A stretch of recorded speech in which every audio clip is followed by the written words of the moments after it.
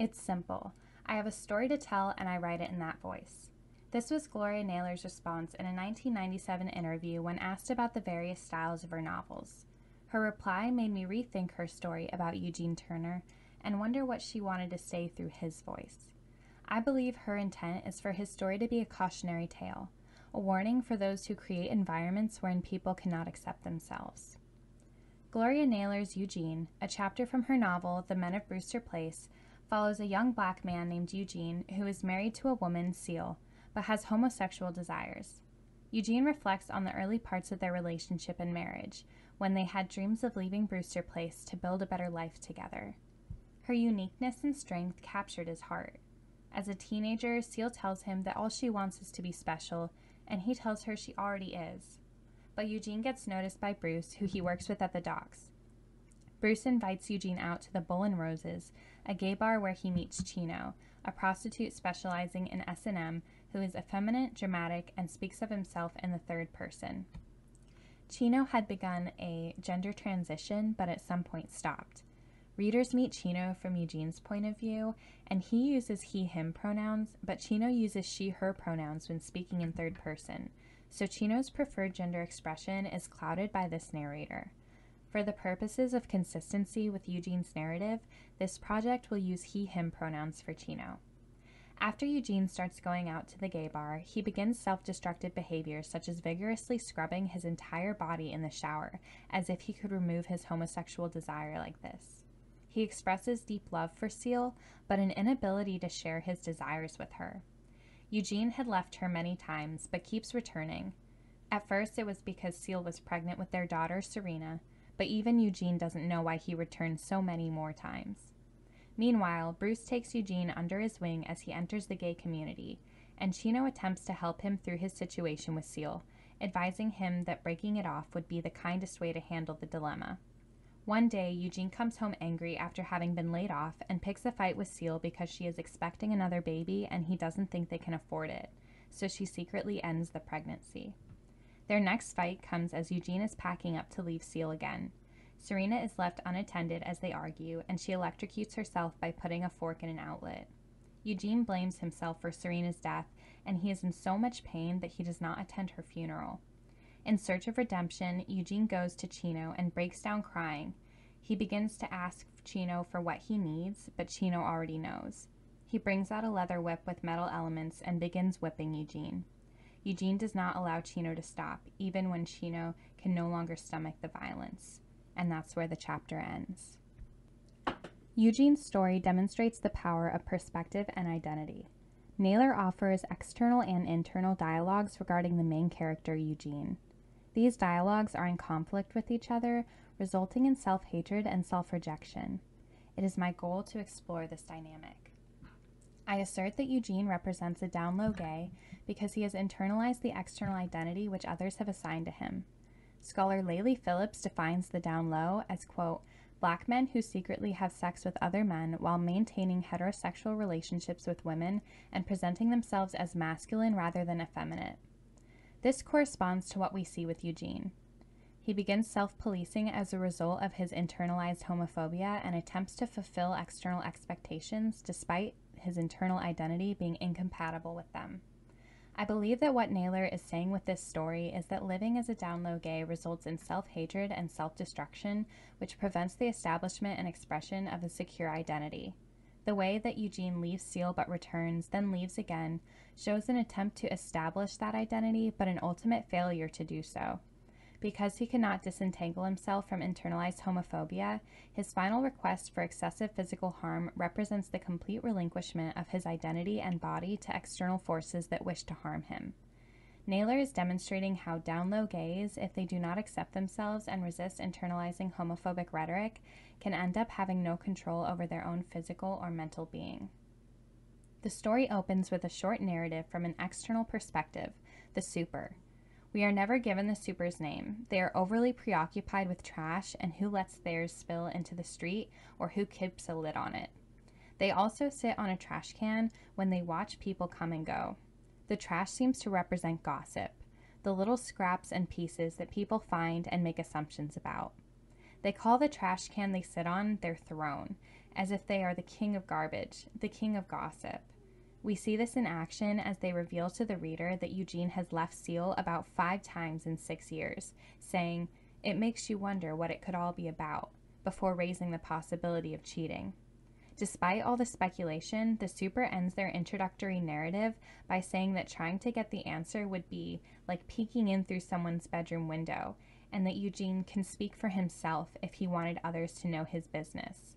The contradiction in what the super says reveals that they don't like to take responsibility for the rumors they spread, instead saying that others should have listened to them about keeping their trash where it is with the lid on tight if they didn't want it blowing around the street.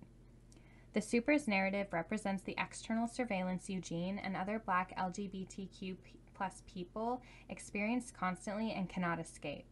Throughout the rest of the story, now being provided from Eugene's point of view, there are interruptions, assumably from the super. It is the same one word each time, the F word. The repetition of this homophobic slur is significant because it emphasizes the relentlessness of hateful rhetoric on the LGBTQ plus community. Naylor is showing that words in social discourse may not appear to be violent, but it can cause serious damage when it's negative and consistently repeated, wearing the victim down. It is comparable to the concept of water torture, where a single drop of water representing the homophobic slur slowly drives the person crazy as it is repeated over and over with no end in sight. It is interesting that the super represents the surveillance of society because the super is technically an authority figure, but one without any real authority. They describe having to ask people repeatedly to keep their trash out of the street and in their trash bins, but no one listens. Laylee Phillips asserts in her discussion of the down low that, quote, "The down low discourse feeds a neo-racist agenda by keeping Black people in the position of spectacle or subordination to the entertainment arena." So one could look at the super figure not as just surveilling Eugene, but also enjoying his tragedy as if it were a form of entertainment. The super's interrupting slurs mark important moments, but the timing of the interruptions cease is also significant. The interrupting slur occurs 4 times, mostly punctuating milestones in the relationship between Eugene and Seal as he recounts it. However, the final slur occurs after the scene where Eugene and Bruce go to the Bull and Roses for the first time, and Eugene expresses concern about whether or not people at the docks might find out about him or Bruce, and Bruce does not share that concern and even explains that no one has ever asked him.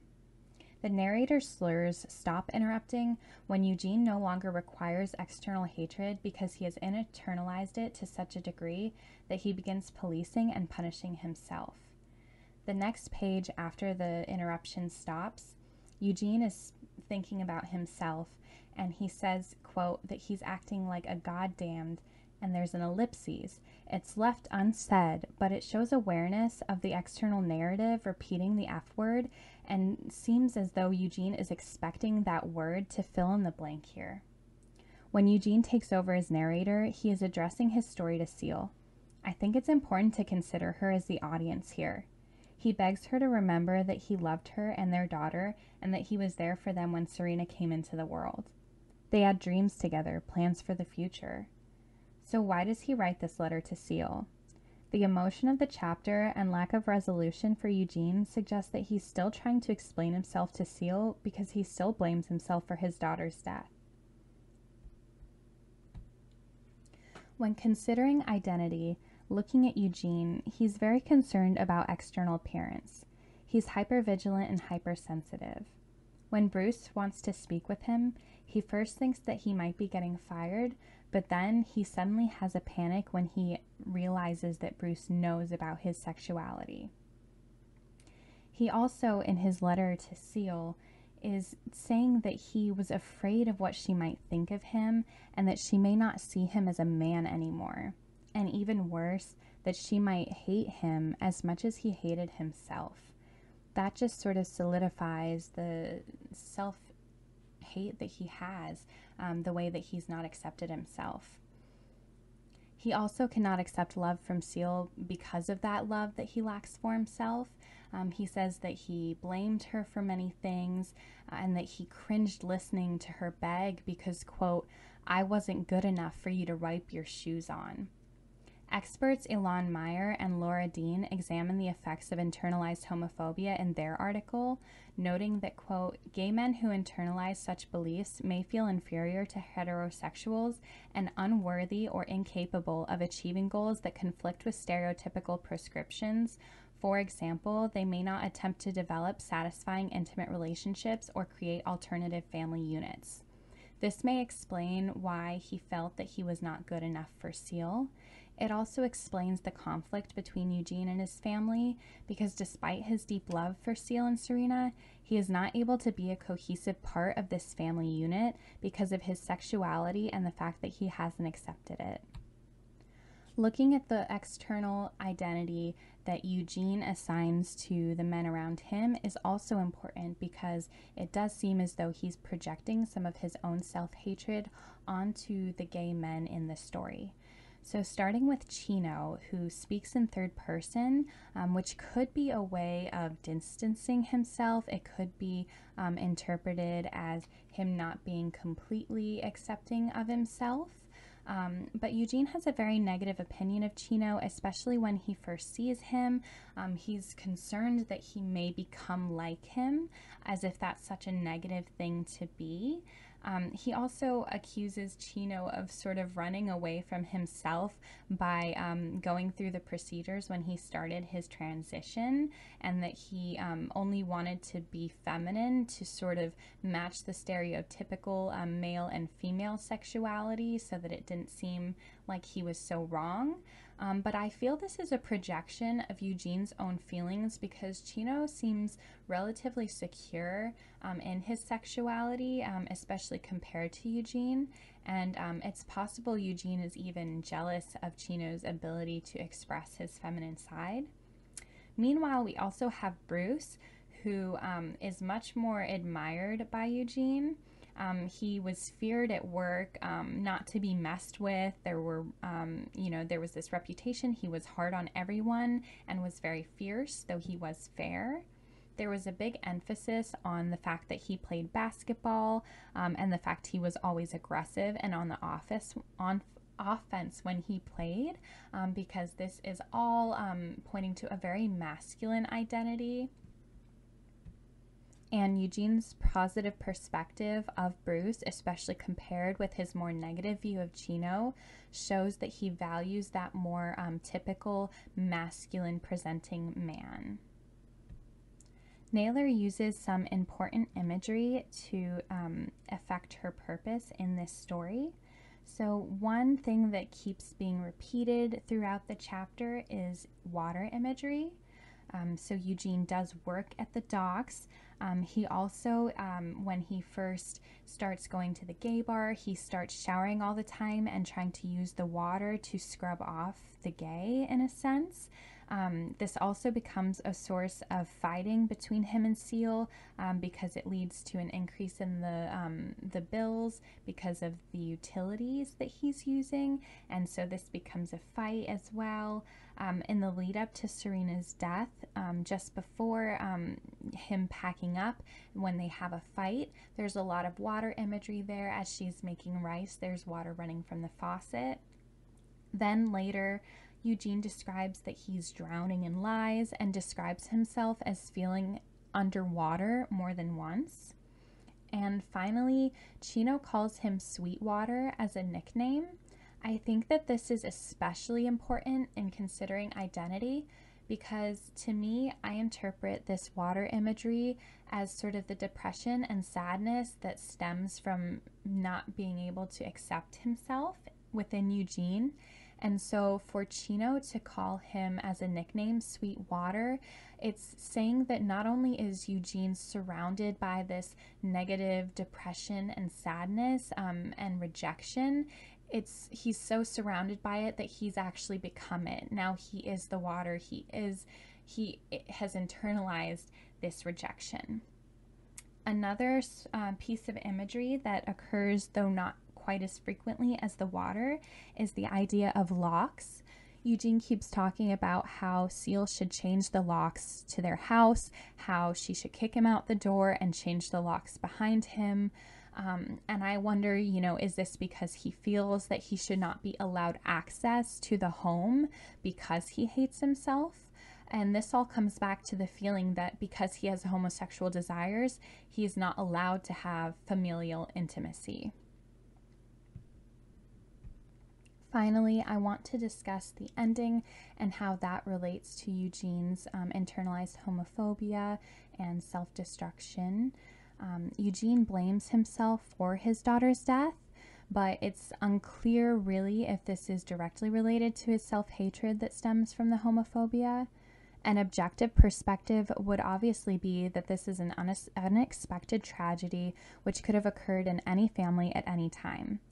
However, Eugene's perspective might be that had he not had homosexual desires, he would not have been fighting with Seal, and that he would not have been distracted from watching Serena, or that he failed to protect her as a father, which is an important identity for him. While failing to fulfill the role of a protective father may not be an obvious result of internalized homophobia, it could be related to insecurity over masculinity, which I would argue is a result of homophobic rhetoric. Her death also marks the loss of his last and only relatively stable identity, which was being a father. Without this, he becomes completely lost, and this is when he gives his body and mind completely over to external forces. He has failed to accept and assert his homosexual identity or any other, and his story reveals that even in hindsight, he has never accepted or forgiven himself. Naylor's Eugene is a tragic and moving story that emphasizes the impacts of homophobic language on the LGBTQ+ community. If you enjoyed this video, please read Gloria Naylor's novel, The Men of Brewster Place, and remember to speak kindly to others